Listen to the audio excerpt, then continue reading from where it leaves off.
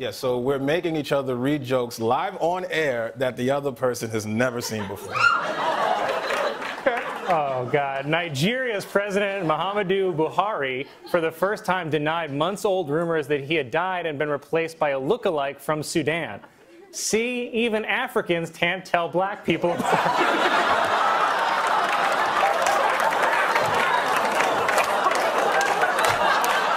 The Palm Beach mansion, once owned by Jeffrey Epstein, will soon be demolished. And I'm honestly shocked that they would demolish a place where I have so many fond memories. Rest in power, King. I'll take it from you. Many doctors are saying that they have a hard time convincing their black patients to agree to take the COVID vaccine. Well, maybe they should try telling them it makes you immune from paying child support. Whoa. That's pretty racist, Colin. I want to switch it up a little. Che didn't write this one. This is all me. I like to hear this. Last week was National Rosa Parks Day, or as we call it in my house, Uppity Bus Passenger Day. This week marks the 65th anniversary of Rosa Parks refusing to give up her seat on an Alabama bus. And I just wish that all black people could follow her example of sitting down and shutting up.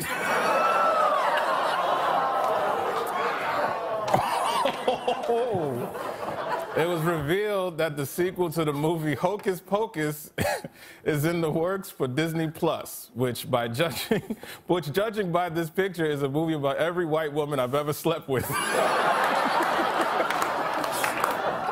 Cool. Well, yeah, that's fine. Oh, God. It was announced that Creed singer Scott Stapp will play Frank Sinatra in an upcoming movie. But the good news is Sammy Davis Jr. will be played by Scarlett Johansson.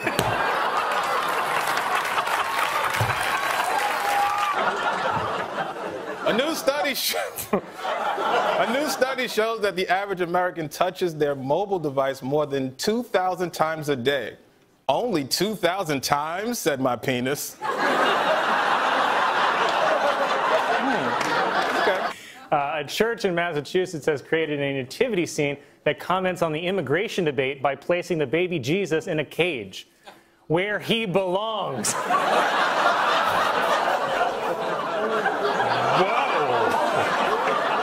A new report shows that Hurricane Florence was the wettest in history. The previous record for wetness was set on the opening night of Magic Mike.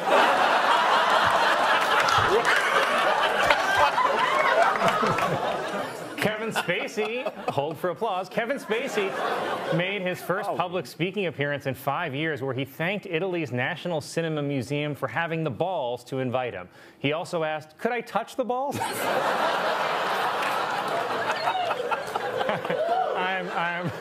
I'm kidding. He didn't ask permission. It was reported that last year the population of China declined by 850,000 people, thanks to an increase in China's leading cause of death, protesting. China plans to reverse the population decline with an emergency import of Nick Cannon.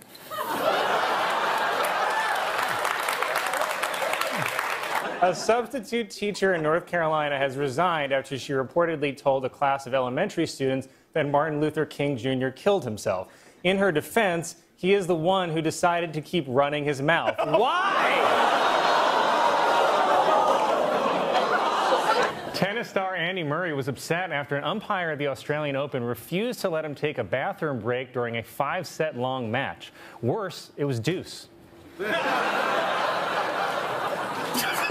A Catholic nun in France, who was believed to be the oldest person in the world, has died at the age of 118. Her cause of death was listed as answered prayer.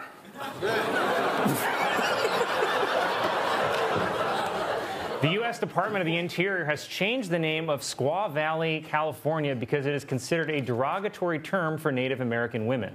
Okay, I don't understand how that name gets changed, and yet no one cares there's an entire town in New York that mocks my people.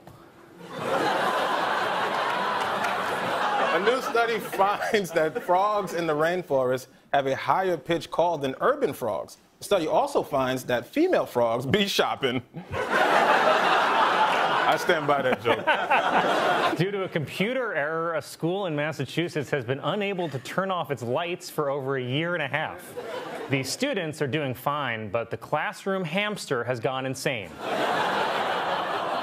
A San Francisco panel studying reparations is proposing giving every black resident a one-time payment of $5 million.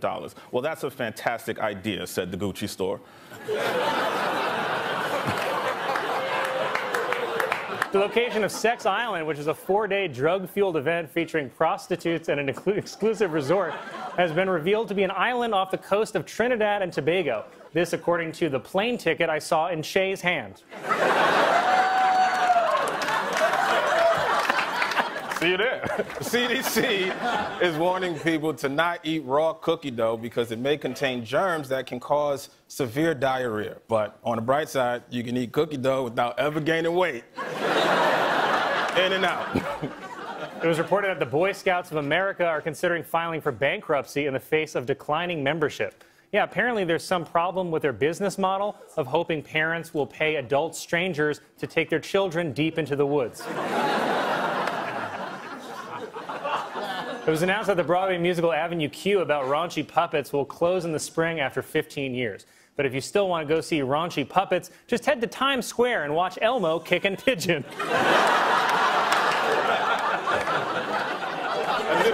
Sorry. The inflation rate in the U.S. reached 8.5% in March.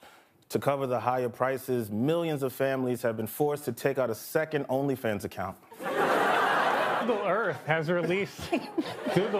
released a new feature that allows people to see a time lapse of how their neighborhood has changed over the last 40 years.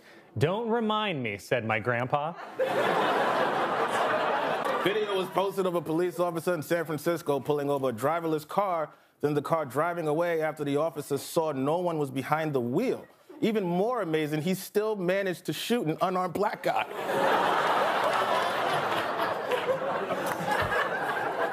Firefighters in Texas saved more than 100 snakes, including pythons and boa constrictors, from a burning home. Said the homeowner, "Cool, so where's my wife?" The World Health Organization is changing the name of monkeypox to Mpox due to concerns that the original could be considered racist, which I didn't even really think was an issue, but now I'm just wondering, what's the N in N95?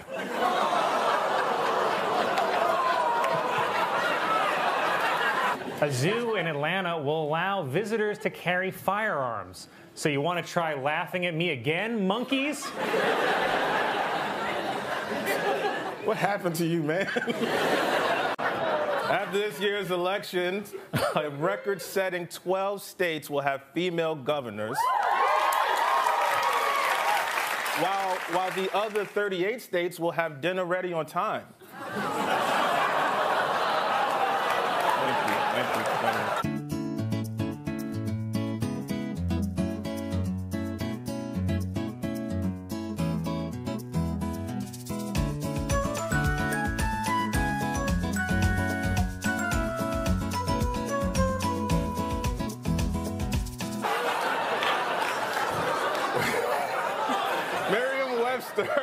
Announced that its word of the year is gaslighting. Gaslighting, if you don't know, is a word my ex made up to magically win arguments that she was losing.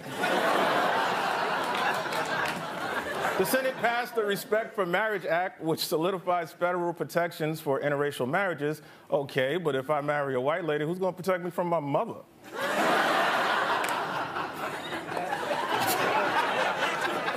Tensions are on the rise after North Korea launched more than 20 missiles into the ocean, and all because the Little Mermaid is black.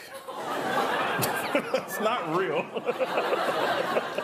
Tomorrow is the New York City Marathon, or as Fox News will report it, undocumented Africans run wild in streets of New York.